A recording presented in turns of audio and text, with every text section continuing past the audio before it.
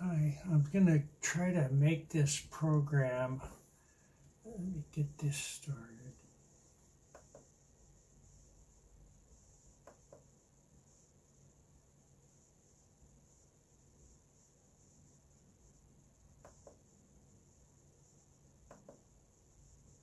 All right, so I just started recording the screen on my laptop. I don't need this for this. That's what I listen to videos and watch videos with that, using my headset. And but anyway, so I started this recording the screen on here on my laptop, and I'm going to try to merge the video on the phone with make the video use Kdenlive to merge the video on the phone with the video on the screen. I'm pretty skeptical about whether this is going to work, but I'm trying it.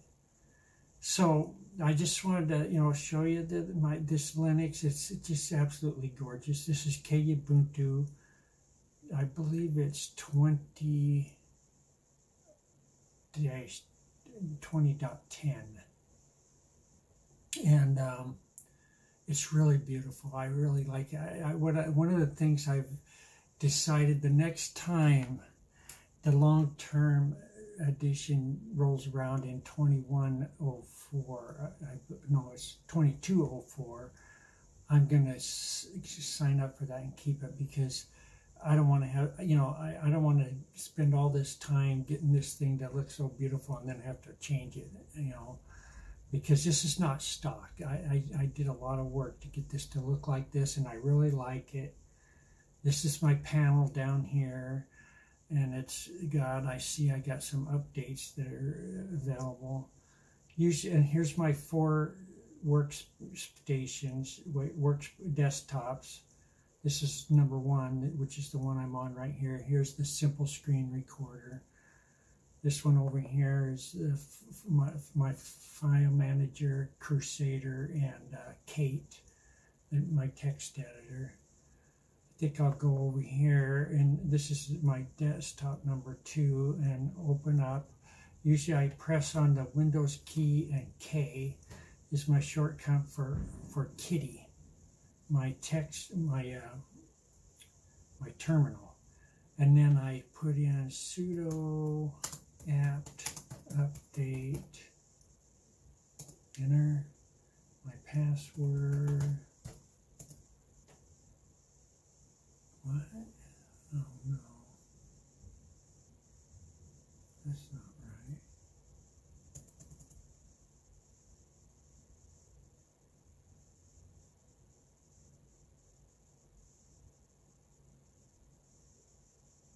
I don't know what this is all about, so let me get out of that.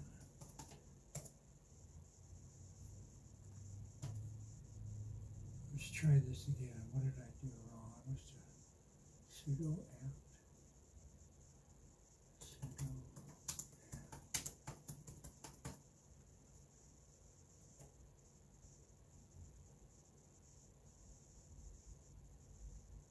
That's the strangest thing. It's never done that before. I don't know what that's all about.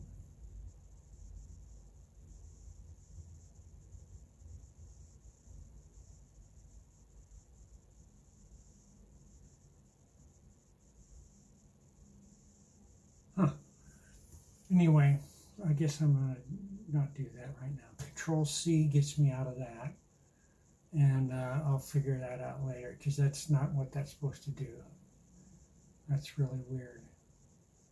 And so that's Z shell. This is my shell, and I use Z shell, and and I got my little. I like to look at this little translucent thing. I like, this is the old-fashioned one. You can click on this. You right-click on it and click Show Alternatives, and it'll show you different alternatives that you can use for that. I like the old-fashioned. This is the new one, the application dashboard. This is the kind of recently, the old one.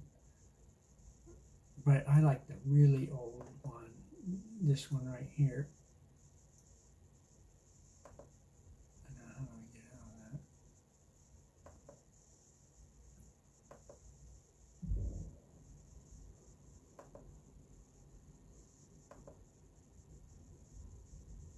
it's going to be totally different. I don't like that. I like this one. And then so it's you know, it's like this. And I can open up, let's do Kdenlive. You know, and I don't know if this is going to work, but I'm just testing it out. This is a test. I'm learning. I'm trying to learn how to do this. This is the tool I'll be using to mix in, you know, the two videos. And I'll have to learn how to make one of them, you know, a video within a video, and it's going to be an interesting project. It's probably going to take weeks for me to learn how to do this, you know. And but anyway, it's really weird that that's like that. I wonder what happens if I go vim.vimrc. What happens if I do that? So that looks normal. This is my vim.vimr, my settings for Vim. It's you know, here's my settings right here, and you can you know, there's a whole thing, you know. I got my little setting where you got the 74, line 74, and it's you know, and then here's my plugins.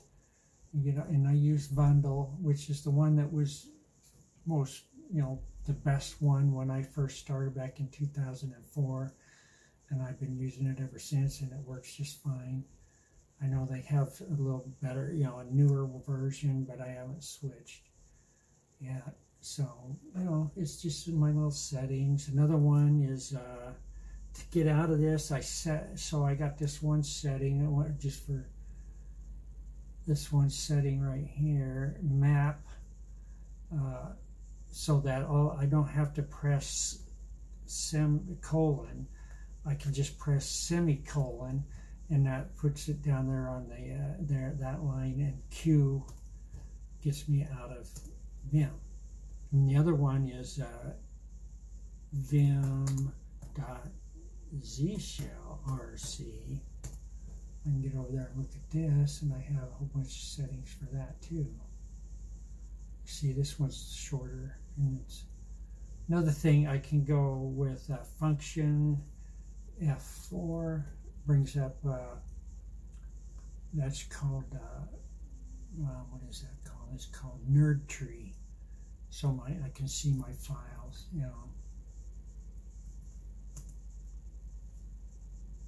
Edna is part of all this, the way the color scheme and everything, that's part of that.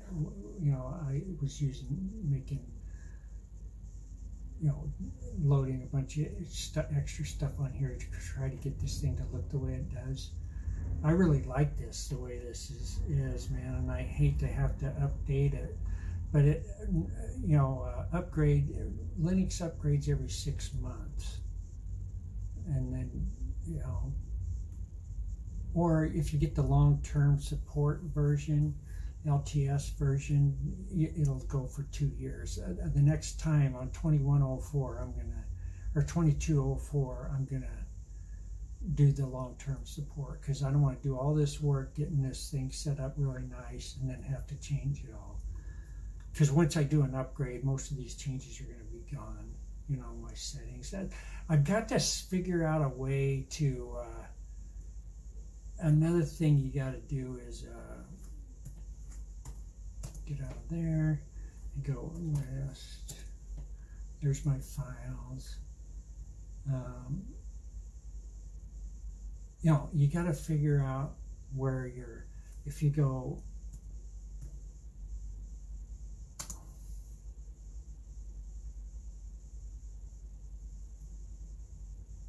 It's probably home.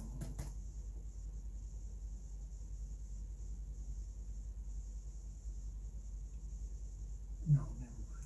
Just yeah, there we go. Okay, so because that's another shortcoming. I got a bunch of shortcomings set up to where LL equals, you know, all I have to do is press LL to get it to list the long listing, and oh, it's, let me do AL, or how about LA? Now that shows my dot files, which is my hidden files.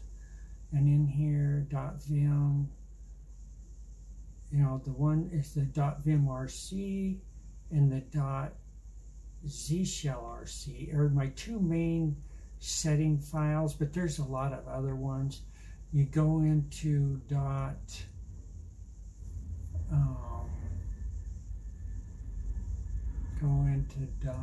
.config. It's going to have a whole bunch of different setting files like the .zshell and stuff like that, and where you can set up your settings, and you get that all set up to where it's, you know, you can build yourself a nice little workstation here, you know, using Linux. And I like it, and it's beautiful, you know. I mean, look at this. If you go Control F4, it puts you on your other page, and I can use Kate to write stories, and I can use Crusader as a visual file system manager. So it's just like I said, it's an experiment. Let me that did not. I wonder why. Maybe I'll have to, and then if I go Control L, that empties the screen so I can start over. Let's try sudo apt update. Wow, that is so weird, because that's not what that's supposed to do. The only thing I can think of that I'm going to have to do on this is start over. I'm going to have to shut everything down and restart from scratch. So, what do I got here? Oh, okay, so I got that. Let's just do exit. And we'll get out of this. Kdenlive. Kdenlive, I'll be using that a lot to make videos. I haven't used it so far. I haven't used it at all on these videos, but we'll get there. All right, let's close it and see what we get.